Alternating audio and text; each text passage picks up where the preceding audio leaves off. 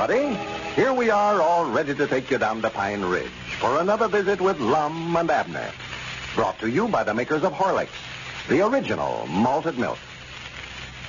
Anybody listening in tonight who doesn't get the sleep he needs? All right, here's a suggestion. Just before you go to bed, drink a glassful of Horlicks malted milk, hot. Here's what it does.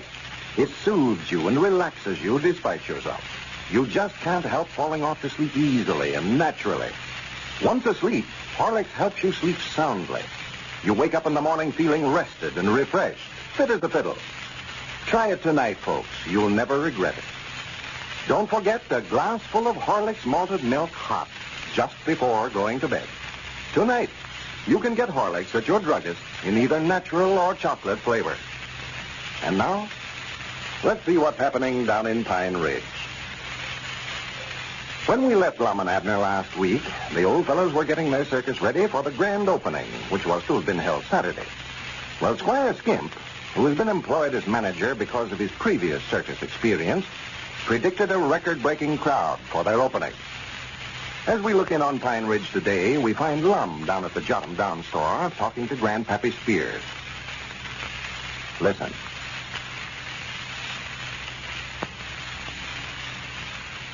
Well, when you run out of stuff that way, Grandpap, you want to call the Goff Wholesale Grocery House in there at the county seat and tell them to send it out to you. Well, the only trouble, they don't sell on a credit now. Well, I don't want you to buy stuff on a credit. I want to stay on a cash base, of course. That way I can always tell where I'm at. That is, I tell where I'm at financial. Well, how you expect me to pay cash for stuff when you keep taking all the money out of the cash drawer there as fast as we get it in? Come over here Friday and cleaned it out, and Saturday you done the same thing. Well, I had to take that money them days, Grandpap, to buy some stuff for the circus. Had to pay for that steam calliope Squire Skimp bought first, and some handbills and one thing and another.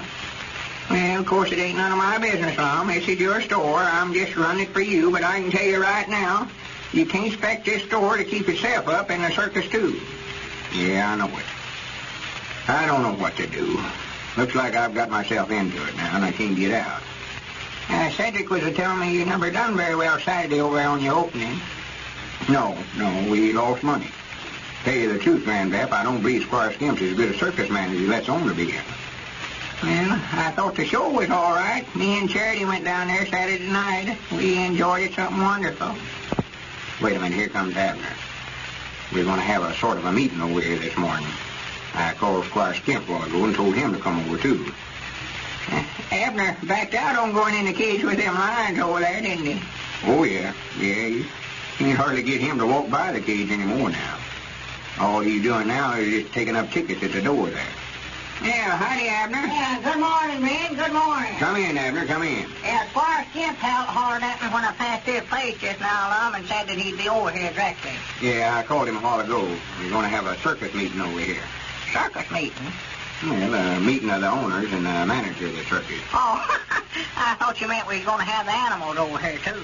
No, just me and you and Squire's got to sit down and figure some things out. Granny, there's something wrong here. Something wrong? Yeah, that grand opening we had Saturday come might not be in a grand closing. Yeah. You fellas wants to talk business. I'll go back here and straighten up the feed room. Are you up here to watch the front lawn? Yeah, all right, Grandpa. Lum, you ain't blaming me 'cause we never done no business there Saturday, are you? Oh, no. Well, I know I've taken up every ticket that they brung in there. Yeah, by the way, that's another thing I want to ask you about. You never had no extra tickets in your pocket, did you? Extra tickets? Yeah. No, I reckon not. The only ones I had was them I taken up at the gate when folks walked in. You made a mistake there, something. You turned in too many tickets to me. I did, huh? Oh, yeah.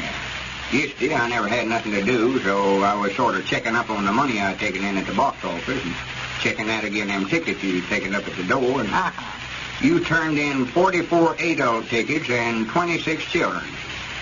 And that way, I ought to have had $28.50, according to my account. Yeah? And I ain't got but $22.50. Well, I do know. Reckon you could have dropped some tickets there in the sawdust when you taken them up, or... No, wait a minute, no. You never found no tickets in the sawdust, did you? Why, no, I never even knew there was any there. Well, I don't know whether there's any there or not. You're long on your tickets, though, I know that. You turned in too many of them to me. Well, I'll be dead blamed. Just looks like I can't do nothing right no more. I get so disgusted with myself sometimes I just can't hardly stand me. Did anybody hand you 2 tickets when they walked in the door there? 2 tickets? Yeah, I figured maybe that's how come to be long. Let me see. Yes, sir, they sure did. Old Uncle Henry Lunsford. Well, I'll be dead blame. I never would have thought it of him. Uncle Henry Lunsford? Yeah, I know there's the fellow we're looking for right there, Lum. And him a deacon in a church, too. He's a wolf in snake's clothing, a sheep in the grass. That's what Abner, Uncle Henry was supposed to have 2 tickets. I sold him 2. Oh, you charged him double price, huh? No, there was 2 of him. 2 of him? Well, I mean, there was him and his wife. Oh, yeah, that kid was with him, yeah. Well, that's what I say. He had to have 2 tickets. One of them was for him and one of them was for her. Yeah, that's right. Well, I thought if that old skinflint put anything over on me, I'd swim that river to go over and give him a licking. Well, I don't believe it was Uncle Henry. Now that we've got to talking about it, the mistake might have been in the box office. You mean that you might have made a mistake? No, of course not. Oh. I just happen to think, though, I've heard all my life that circuses is awful bad about shortchanging folks. Yeah. I'd forgot about that. That's just about what happened. Some fella come up there to buy some tickets and hand me a big bill, and then when he went to hand me the change back... No, wait a minute. Granny, that's really weird. Now, it must have been in your tickets, Abner. Well, I'm just as sorry as I can be, Lum. I'll watch it from here out and try not to take up no more than you sell out there. Yeah. Well, that just accounts for $6, so we lost $40 Saturday. Lost $40? Yes, sir. I figured it up yesterday. $40 is what we lost on the day. We lost? Now, wait a minute now, Lum. You was the one that had all the cash money. You can't lay that off on to me now. I ain't blaming you with it. Squire's the one to blame, if anybody. Why, did you let him carry the money? Why, no. Didn't nobody carry it. We didn't have it. Well, how in the world are we going to lose $40 if we never had it? Abner, when I say we lost $40, I don't mean anybody in particular lost it. I mean that me and you, as owners of the circus, lost $40 Saturday. $20 apiece. Well, I don't know what you done, of course, Lum, but I know Dad blamed good and well that I never lost nothing. You did, whether you know it or not. Well, all right, I don't want to argue about it, but I never had but $9 in my pocket Saturday, and I don't see how I could have did it.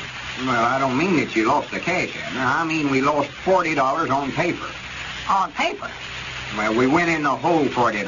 Our expenses run $62 and a half a day, and we never taken in but $22 and a half. So we lost $40. Oh, yeah, I believe I'm catching on now, Lum. Come back here a minute. I want to ask you about something. Yeah, Grandpap's calling back there, Lum. Yeah, all right, Grandpap. What is it you want? $40. Well, I never even knowed we had that, Mom. Well, howdy, Cedric. Morning, Mr. Abner. Whereabouts is Mr. Lum at? Why, he just stepped back there in the feed room. What is you wanting to see him about? I want to see if he'd let me have a quarter. I want to have my picture took. Your picture took? Yes, Mom. There's a feller joined up with the circus down there that takes your picture for a quarter. Oh, man. Me and Clarabelle Seastump's going to have a picture took together. And I don't believe I'd speak to Lum about it now, Cedric. He ain't in a very good humor with himself. We lost $40 Saturday in the circus. I never know that. Well, I never neither, but according to Lum's tale of it, we did. He figured them things out some way with figures. I lost $20 myself, he claimed. I'll look around over there. Maybe I can find it for you. Might have got down in that sawdust. No, I don't know just how it is, Cedric. Lum explained it to me, but we lost it, and then again we didn't lose it somewhere or other. I don't know. Well, maybe he lost it and then found it again. No, he said we never had it to lose. If you never had it, I don't see how you could have lost it, partner. Yeah, well, that's just what I said, too, Cedric. I believe Lum's just mixed up on his figure there somewhere. I don't see how fellas could lose. Wait a minute. There comes Squire Skinson. I don't say nothing to him about it. He'll be trying to find it himself. Lum said it was his fault for us losing it, too. Hey, Lum, here comes Squire. Howdy, Mr. Squire. Well, hello, Cedric. Good morning, Abner.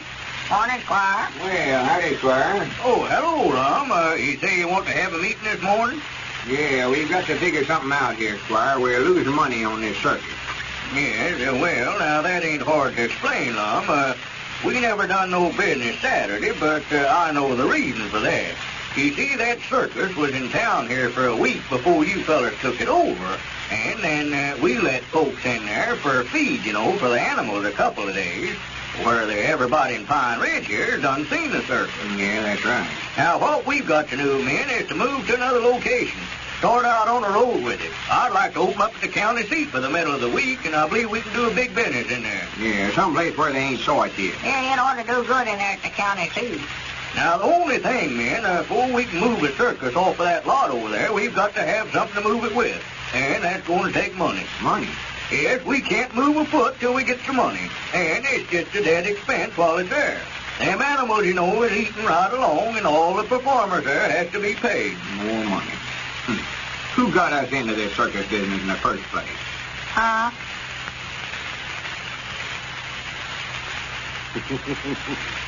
Well, you've heard of having a white elephant on your hands.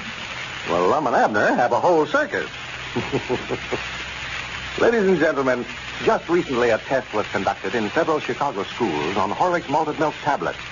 One of the teachers described it to Mrs. E.F.K. of Chicago in a note. She's telling her husband about it now. Let's listen. Oh, Les, I forgot to tell you something. What? I had a note from Tommy's teacher this morning. Not behind again, is he? No, not this time. It's about a test she conducted on Horlick's malted milk tablets. Yeah? What sort of test? Well, she wanted to prove that they're a good thing for youngsters to eat between meals. Nourishing. And did she? I'll say she did. Listen to this. First, she gave the children ice cream and cookies an hour before lunch. What happened? Well, it ruined their appetites for lunch. I'm not surprised. Neither am I. Well, for the next few days, she tried giving the youngsters nothing at all in the morning. What happened then? They became restless and fidgety, she says, around 11:30. Paid no attention to what she was saying. Got hungry, I suppose. That was it. Well, then she tried giving Horlick's malted milk tablets to the youngsters at the same time in the morning. And that worked the trick, eh? That's what she says, Les. Let me read her letter to you. Listen. When we gave Horlick's tablets to the youngsters, she says, we found three things. First, they were well behaved right up to lunchtime. They forgot to fidget, it seems. Yeah. Second, their appetites were good. They ate every bit of their lunches. Third, on the days we gave them the tablets, they were most alert. Well, she ought to know. Get a package for Tommy, and we'll see how they go. And that's a good idea, folks. As the test showed, Horlick's tablets are fine for giving to youngsters between meals. They provide energy and nourishment without spoiling appetite. Get a package from your favorite druggist in either natural or chocolate flavor. Then give them to those youngsters of yours to eat between meals. You'll find they like them better than candy. This is Carlton Brickert, speaking for Lum and Abner and Horlick, who now bid you all good night and good health.